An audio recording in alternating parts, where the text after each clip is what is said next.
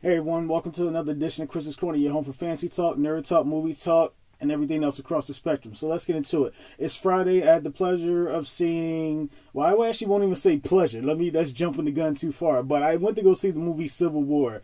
And this movie has a cast of characters in it, and it basically starts off with Kirsten Dunst, Wagner Moura, you have Stephen Henderson, you have Kaylee Spaney, you have Jesse Plemons, as well as a bunch of other cast of characters that are supporting the movie. I'm going to give a rating of 6.25. That may be a little generous considering. Let me know your thoughts when you see the movie, though.